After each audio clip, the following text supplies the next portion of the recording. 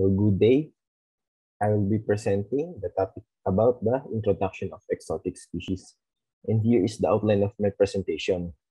So number one is what is exotic species? Number two is what are the reasons for introducing exotic species? Number three is does introduction of exotic species bad? The fourth is common introduced exotic species in the Philippines. And last is if there is a law prohibiting the introduction of the exotic species in the Philippines. So let's start. So what is exotic species? So exotic species are flora or fauna that is not originally located in the area. They are usually transported through human interest and other purposes.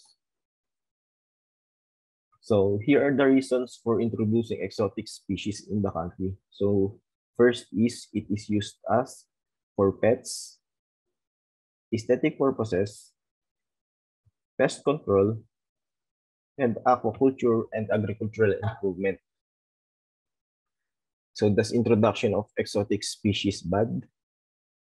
So the answer is yes and no. So for the positive note, the introduction of exotic fish for fisheries and aquaculture is a big help in increasing the food supply.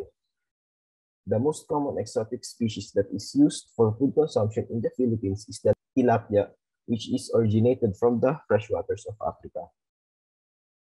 And for the negative, some exotic species is host to pests and diseases that native species do not have a natural protection against it. And the lack of natural predator for exotic species disrupt the food chain in the area. Thus, exotic species sometimes become invasive. So what are the common introduced exotic species here in the Philippines? So here they are. So the first one in the example is the golden kuhol or the golden apple snail.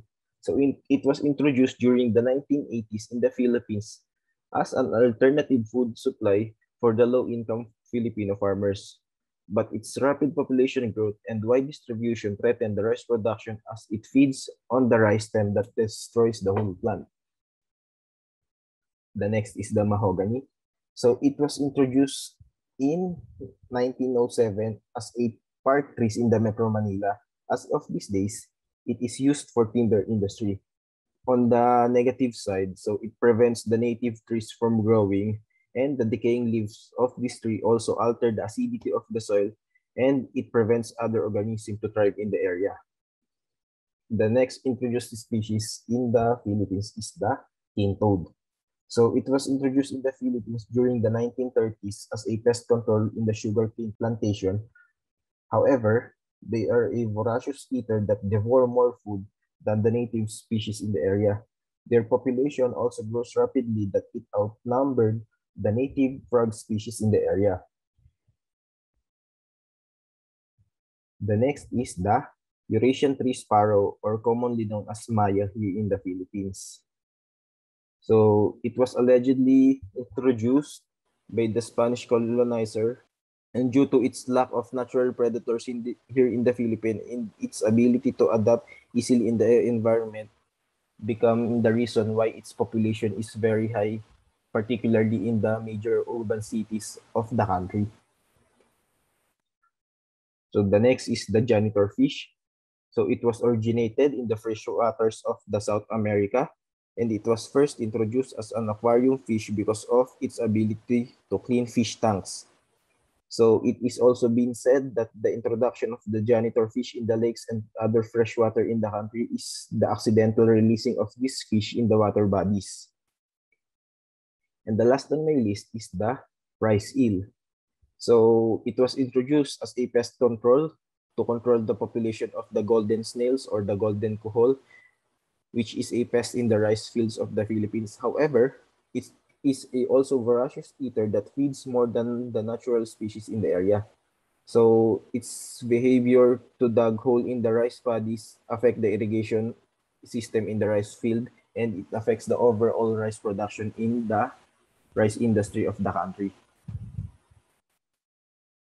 Is there a law that prohibiting the introduction of exotic species in the Philippines?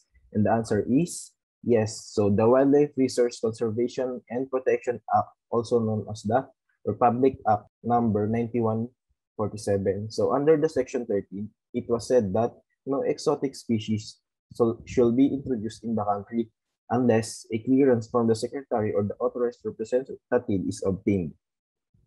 In case where introduction is allowed, it shall be subjected to environmental impact study, which shall focus on the bioecology, socioeconomic, and related aspect of the area where the species will be introduced. The proponent should be required to secure the prior informed consent from the local stakeholders. So here is a short message for exotic pet lovers out there. So if you are an exotic pet lover, be responsible enough in handling your pets to prevent it from making its way to our natural ecosystem. And with that, I end my presentation and thank you for listening.